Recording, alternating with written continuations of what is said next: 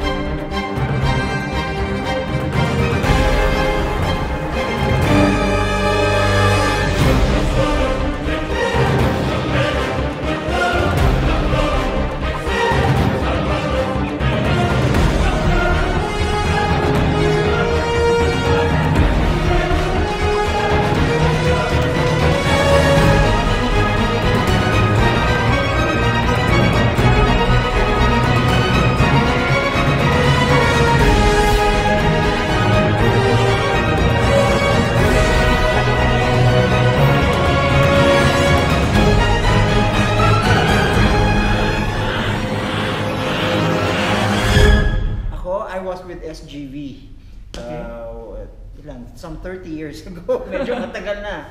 And I was in the computer systems analysis department. Ah, okay. So IT po pala talaga kayo? Yeah. Years ago. Kasi ang course ko nung college is math and computer science kasi. Ah, okay. So pwede pala maging consul general ng ganung course. Tapos hindi sa DFA naman, pwedeng maski anong course basta naka-graduate ka. Ah, okay. And then you take the exams for service. Okay, how about you, Madam? Ano yung first job niyo ever? Ako from the start, opto na rin.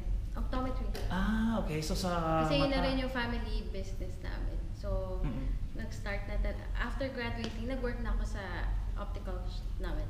Okay, kaya pala doctor din kayo sa movie na pinalabas dun sa Lamentasyon. Oo, pero psychiatrist ako doon.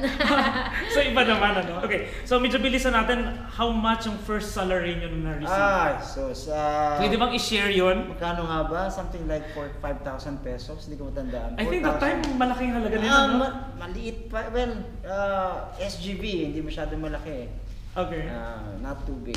Kayo Madam, magkano sinasahod nyo nung unang salary mo? If you can still recall. Hindi ko masyadong matandaan kasi sa amin din yung business eh. Ah, okay. Parang ano ata, 3-5 a week noong pa. Wow! O mas malaki yung sahod niya sa inyo. Pero mas matanda naman siya sa akin. So pareho na. Okay. Siguro yung not from your parents na car, yung kayo mismo yung bumili. Ano ba yun? Yung Mirage. Ah, Mirage. So, ba't kayo Mirage? Ako binigay sa akin nung una, 16 ako ng yung Isuzu Frontex. 16? May car na kayo? Medyo. Yeah, quite a number of times. Pero nung binata pa ako noon, wala pa akong ano. Is it like car accident? Yeah, car accident. Nahulog sa bangin, sa Baguio. Seryoso? Yes, talaga. Totoo yun. Wala, di ba? Puro bangin talaga doon? Oo, talaga. And well, thankfully, buhay pa kayo. Buhay pa. Kasi imagine mo, tataas ang mga bundok sa Baguio. This was on the way to PMA, I remember. So medyo malalim yung mga ravine doon eh. Okay. Kayo Madam, meron ba? Oo. Parang ako lagi namang binabangga. Alright. Siguro ilang beses na ba? Mga 3 or 4 times. Yeah. Pero ako lagi binabangga. Ako yata iba, parang binato naman ako sa ulo. Kasi inangkin ko yung kotse ng kapitbahay namin na sabi ko amin. Kaya so, lesson learned, huwag nyo angkinin ang hindi inyo. Okay, pero do you have tattoo? Wala. Pero bakit ka ba nang binato ng bato? No, kasi sabi niya kasi, may car daw sila, kami wala. So, sumakay ako sa kotse na, amin na to. Sabi ko gano'n. Kaya yun, so binato ako. So, unang dinala ako sa hospital noon. Grabe naman. Okay, ba't kayo madam tattoo? Wala. Pero are you okay with people na nagpapatattoo? Kasi parang dito sa Dubai, no, ang daming kabayan nating mahilig sa tattoo. Oo. Full sleeves, legs. Personally, ayoko yung ako mismo magpapatattoo. Pero yung iba, since friends din, marami din sa mga friends ang may tattoo, i-accept. Okay, kayo madam, anong opinion niyo sa mga nagpapatattoo? Sa akin, kung gusto nila, bahala sila, di ba? Pero kung ako, ayoko din. Ayun din talaga. Ayoko. Ako meron akong isa, pero tawag nito masakit siya actually. So kung medyo hindi kaya ang pain, wag na magpapatato. Pero yung iba kasi nagpapatato sa... Ako sa siguro, kilay, in the oo. future, magpapatato ang kilay. Oo, kasi mga babae Oo. also naman. Para Pero permanent. yung mga ganon yung... Wala. Hindi. Ako wala. So parang bakit tatabos na para makita yung ConGen ano, tapos naka full sleeve Dito. tattoo dito. Angas. Okay, your first pet. Dog. Ako mahilig din ako sa dog. Japanese Spitz nung araw. Long time ago. Yung puti na furry. Pero dito may pet kayo? Wala. Hindi ako masyado mahilig. Okay. Pero may fish kayo? Yun Fish, lang. yeah. Oo. Yun, mga malalamig daw ang ulo. ConGen, malamig pa ang ulo mo niyan kung nagpipet ka ng isda. Oh. Naman ko lang nito, parang walang problema sa Philippine Consulate, you know? Ang dami! Pero alangan naman dalhin ko dito at magmumukmuk at nakasimangot, you know. Okay, check natin ako maririko niya po. Sino yung kaunang-unahang teacher nyo? It's either nung first school talaga. Can you still remember yung first nung name niya? Mrs. Alcala. But I don't forget. Ako din, last name lang din naririko ko. Kayo, madam? Nakalimutan ko din. Pero nung kinder, nakalimutan ko Miss Barros. First award or recognition I received, siguro top 10, gano'n. Ng grade 1, hindi ko matandaan. Alright. Ako wala. High school na yata ako nagka-honor. Nung elementary wala talaga. Top 10, yan. Kayo madam, naging dancer of the year ba kayo nung kabataan nyo? Or any recognitions na na-receive? Sa academic nung college na. Oh, late Nung bloomer college din na, kayo. oo. O pareho tayo. Europe. Europe kagad? Ako, Panalo. Ako Europe noon. ako Japan. Naging exchange student ako doon. Oh, wow. Europe kagad, boss? Ibig sabihin talagang big time kayo noon pa lang. No. For you to travel Europe kagad? That was first posting. Singing. Dancing. Sabi sa'yo, pasasayawin dapat talaga natin si Madam Yasmin eh. I-reserve ko yan sa birthday mo. Chanel Blue. Well, ako yun. Alam ko yun ang favorite niya sa akin. Okay. Kayo yun ang favorite. So wala kang choice. Parang, Wala. Siyempre, parang hindi sa mo akin. na ako nag-aamoy na sarili ko eh. Okay. Siya yung maamoy sa akin. Kaya... Okay, how about you, Madam? Anong favorite perfume mo? Yung Hermes. You do mix? Normally ginagawa ng ilan yun. Nagmi-mix sila ng dalawang scent. Ay, hindi. Hindi ko pa na-try. Okay, you can try nyo yun. Ginagawa naman mo kayo. separate na No. You can mix the liquid sa isang tapos Ay. Let's say sa bottle. Oo. Ayan. Wala lang po, maisingit lang po. Kunyari may alam ako. Alam lang akong designer clothes eh. Talaga? Yung sa akin, hindi naman dinidesign yung mga damit ko. Wala naman, polo lang naman at saka coat. Okay. How about you, Madam? Siya. Oo. Marami dito sa Dubai. Mabenta si Madam. Lagi siyang promoter siya ng mga Filipino designers. Nakakatuwa kasi nagawan din ako ng gown ni Michael Cinco. Yes. Grabe na international icon pagdating sa fashion. Michael. Ay, pakiramdam that you're wearing one of his gown. Ay parang kinilabutan ako nung una. Okay. Tapos basta nung suot ko na, parang akong proud na proud. Wala Of ka course, Michael it's Cinco. Michael Cinco. Oo. Actually, ako, binuhat ko yun eh. Pambigat pala.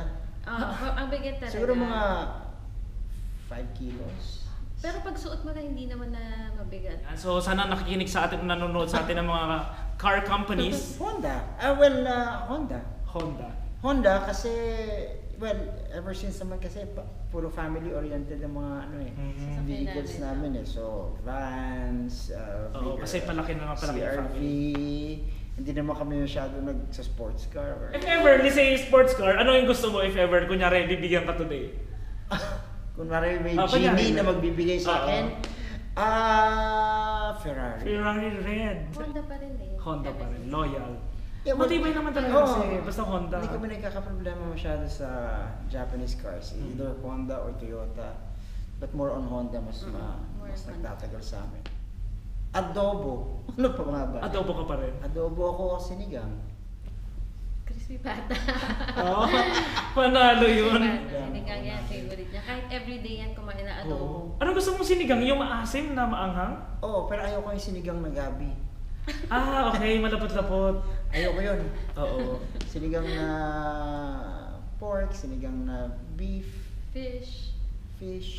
Sa Hawaii noon, meron kami pinupuntahan na buffet na may crabs, diba? Yung seafood. Yung Pacific Beach Hotel noon. Marami, Mahirap mag-decide. Oo. I think that this is a very hard question kasi nga gusto natin yung restaurant sa specific food nila lang. Parang di ba yung say sinigang, ito yung ma-recommend mo, yung tipong Tsaka masyadong marami. Ang dami. Hindi pa nga namin naiikot halos. First time inaabangan nila, mapapromote natin ng isang Filipino restaurant. But then guys, it means Sa Europe o sa Amerika, marami din, kaya lang hindi kasi dami dito sa Dubai. Parang, sulputan na ngayon ang Filipino restaurant sa UAE. kada kanto meron na. And they are expanding not only just in Dubai, pero di ba nagra-rock na sila Sharjah. Ang dami. Nakaka-proud. Between Europe and the States, ito yung pinakamaraming Filipino restaurant. Parang hindi ako nasa Middle East dito kasi Totoo, I agree. Ako din, I agree. Feeling ko parang nasa Pilipinas lang din ako. At lahat ng mga hindi na nakukuha sa other Middle East countries, nakakain mo kasi dito. Oo. Kaya parang hindi mo masyado nami-miss eh. Cellphone. Accessory ba yan? Accessory. Pwede. Pero yun, sa akin cellphone. Cellphone, pero yung accessory, watch. Okay. So, importante talaga. Ako yung wedding ring. Yeah. Nahuli niyo siya one time, no? Na nakalimutan niya yung wedding ring niya. Never. Hindi ata. Congratulations. Never. May time pa ba kayo na into sports kahit busy kayo dito sa Dubai? Spectator lang ha, spectator sports, tennis. Okay. Pero to actually be in the sport, hindi, no time eh. Okay. I understand that. How about kayo, madam? Ganun din, tennis din. Pero no time, hindi rin ako naglalaro. Croatia. Okay. Kasi kakaiba. Ano kakaiba sa Croatia? Yung architecture? Siguro Los Angeles. Ito. You. May mag-aabang tayo dyan. Simulan muna natin kay Madam Yasmin. Favorite ko siya. Saka at least, di ba, pag pinakanta mo siya, walang bayad. Libre. Hindi ako, Martin Rivera. So mga Martin Rivera dapat pala yung mga tinitira. Madalas ko rin kantahin yung mga songs niya. And then sa akin naman si Regine. Seryoso? At Regine din sa akin. Pareho kami.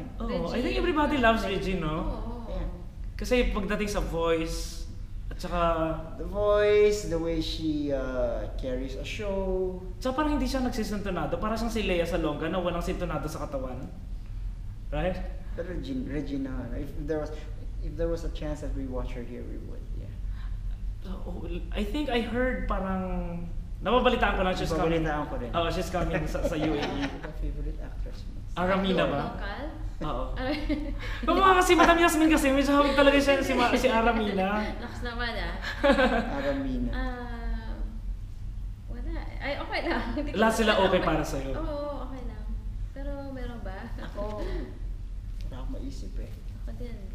Okay. Siguro medyo hindi bago-bago. Oo. Mga kapanahunan. Yung mga types. 70s, 80s Mga ano ba yung mga Richard Gomez pa ba yan? Or mga ganun siguro yan. Hindi, yung mga, kung local yung mga aga. Coffee or tea? Coffee. How about white rice or fried rice? Fried. White. Okay. Lights on, lights off. Off. Ikaw question ko pero give me an approval kung okay lang sa inyo. Hindi ko tinanong kayo kasi common na question to.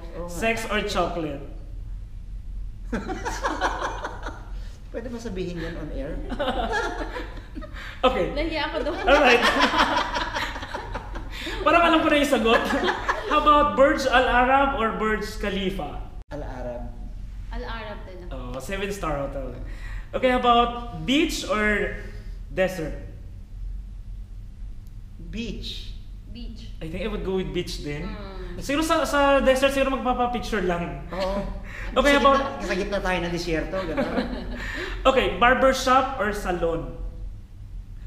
Well, Ako salon, ako, syempre. barberia kasi, well, okay lang sa akin. Nagpapa-barbershop ka lang, ConGen? Oo. Oo. Seryoso? Gusto ko tang... Grabe na ba kasimple nito, no? Barberia. Okay, Tapos magkano po? Have you tried yung 20 dirhams lang na gupit? Hindi naman. Seryoso? 20 lang ba yun? Hindi naman. 20 siya, 20 ba 20. siya? 20. Kasi ako taga-bayad. Oo, Talaga? Grabe. ah. Sabay-sabay na 20. sila ng mga anak ko. Okay ito. Biryani or shawarma? Shawarma. Shawarma. Chicken or beef? Beef. Beef shawarma? o Oo. Beef. Okay. Meron bang chicken? Oo, Ano, shawarma. hindi ko alam. Ano ba? Okay, about branded or couture na clothes? Ako, ano ba yung couture? Yung brand. Hindi ako masyadong brand kasi eh. Pero hindi din ako masyadong... So mga RTW ka lang, parang gano'n? Oo, ako. Okay. Iba naman sa babae. Siguro branded. Kasi ang couture masyadong mahal. Oo nga. Diba? Okay. Ayan ha, coming from Madam Yasmin yan. Pero syempre mas gusto ko sana couture. Pero Oo. mas affordable ang branded. Or shall we say siguro parang Or sinasabi depende nyo, sinasabi nyo siguro pag mga events talaga it should be couture. Pero pag Oo. daily life, Oo. parang OA din naman na naka-couture ka on a daily basis, ano? Ano po, punta ka lang ng Spinis na Oo. kapatid. Inatid mo yung anak mo sa school, naka-couture ka, no? Okay. Okay, very nice answer. Okay, how about a la carte or buffet? Parang ano mo na yung sagot mo dito, ConGen? Buffet. Buffet talaga si ConGen. Ako anak cart. Pero hindi kayo nataba, ano? Ay, sus. Yan. Pero hindi. Gusto ko yung, kasi marami, yung paiba-iba. Okay. How about, tawag nito, Hawaii or Dubai? Ay, ang hirap. Ay, mahirap na talaga yan. Magkaiba eh. Iba yan. Okay. Iba ang buhay sa Hawaii talaga. Oo. Ang buhay sa Hawaii, tahimik, laid back, peaceful. Parang ka nasa paraiso. Ayan, nagsisway. Na-miss yun ang Hawaii ngayon. Pagdating sa Dubai, takbuhan dito, takbo doon. Iba. So more on Masaya- action dito. Pero masaya ang Dubai. Oh, kasi Masaya naman.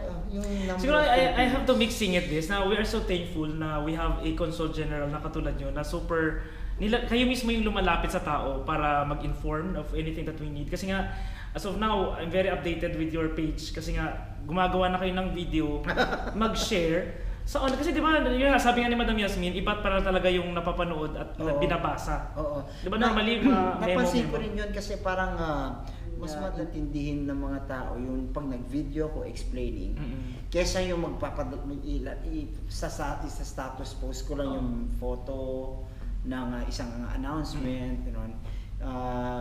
pero kahit na nag-video ka na at lahat-lahat, magtatanong pa rin ng mga kababayan natin. Oo. And then one more thing po, ConGen kasi is, gumagawa ka talaga kayo ng activities to cover yung iba't ibang klaseng grupo talaga ng mga OFW nandito. You have singing, you have dancing, you have, ang dami. Saan nagagaling yung mga energy na yun? Actually, si Madam ang nag-iisip ng mga culture. So alam na ng lahat kung saan nanggaling yung mga ideas na to. Kuno nga, yung mga... Frustrated singer ako.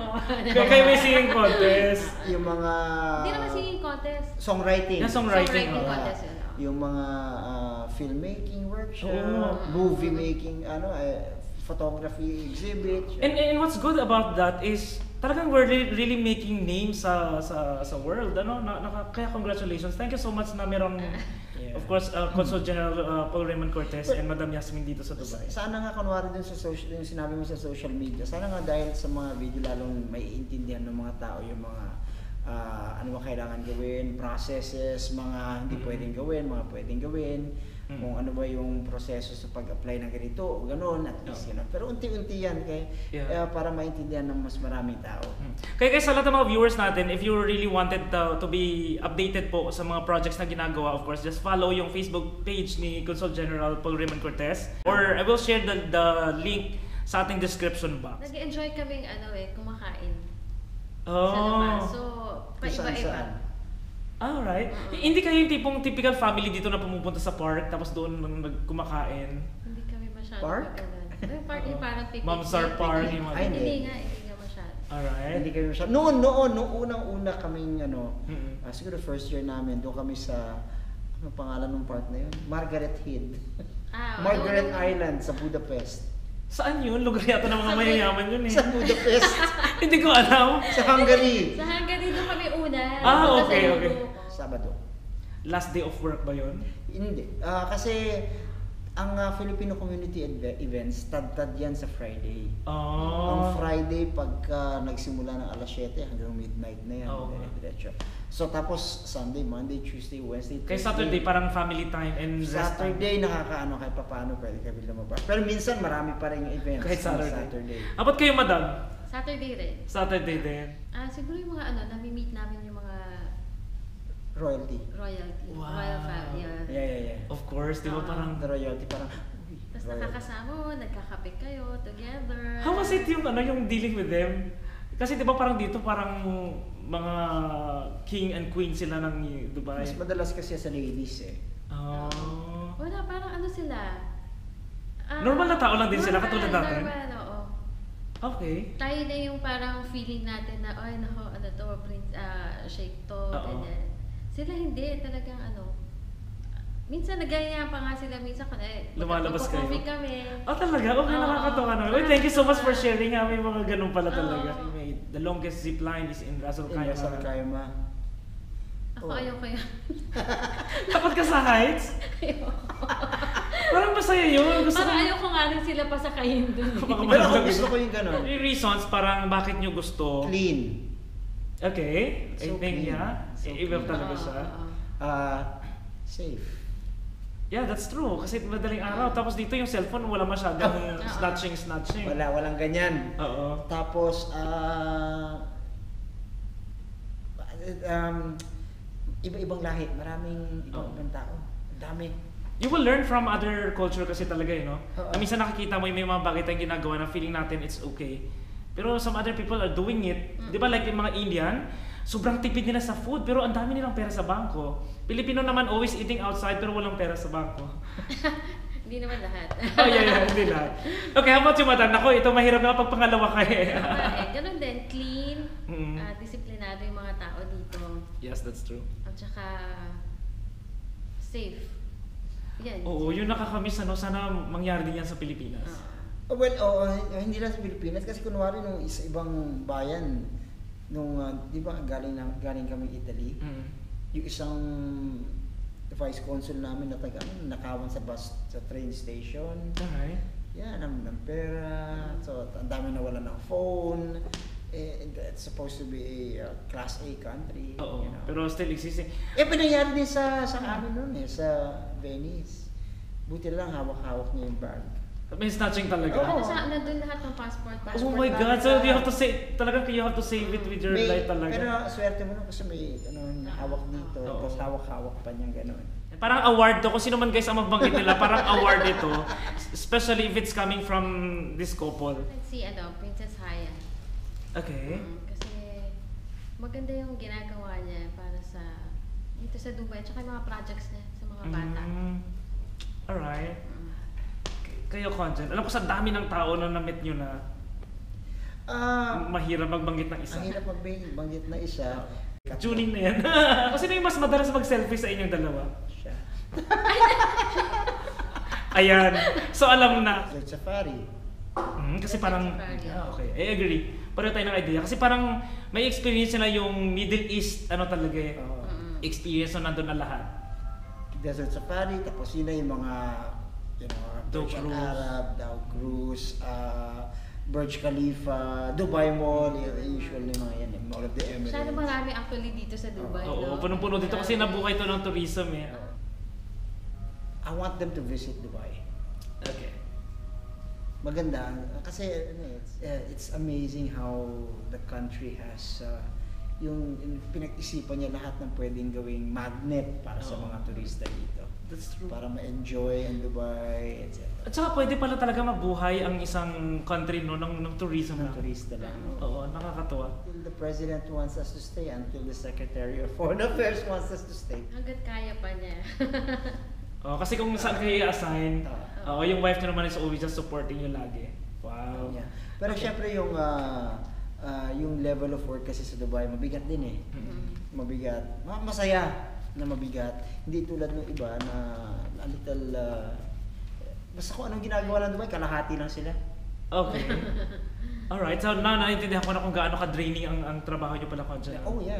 Since February naman, buwan ng mga puso, ayan guys, isi-share natin sa inyo, of course, ang konting side ng love life ng ating Consul General Paul Raymund Cortez and of course si Madam Yasmin Balajadia-Cortes. You. 91, 92, somewhere there. Okay. And then, ano ba? Ikaw. I was singing then, so tapos nanonood siya, fan na siya hindi noon. ko alam kung nanonood siya noon or kita. Parang alam ko na kung sinong nanligaw sa inyo. Hindi, 1990. Oh, tuloy tinignan niyo ni Madam Yasmin guys. I started singing kasi 91-ish. And that's how I got to meet my So you're wife. singing pala, ConGen, talagang you're really singing before, as in Yes. professionally? Yes. Okay, wow. In real life. Okay, that's the reason why we have a very good singer na Consul General. 1993. So 1991 kayo nagkakilala, 1993 pa kayo nag-date? Oo, kasi friends lang. Oh. Sino nagbigay nung mali siya? Ba't Yeah. naman mali Sabi siya? sa'yo siya. Excuse me. Okay. Ata, jacket. Okay, oh, Kapal na naalala. jacket. Yeah. Oh, diba? You still remember it? Ikaw, Oo, ano, yung natatandaan mo pa? Hindi. Watch. Watch. Oh. Nasaan na nga ba yung watch na yan? Nasa akin na. Hindi nakakaw no? Ninakaw. Di ba ninakaw? May CCTV pa dito, malamang machicheck nyo kung saan ako pumasok. Tama, kasi naakyat bahay kami noon. Oo. Seryoso? Oo, Naakyat sa bahay kami Manila. noon, 2004. Yun, tama, lahat na Ayaw naman. na yan. Ah, okay. Watch. Watches. Yung watch.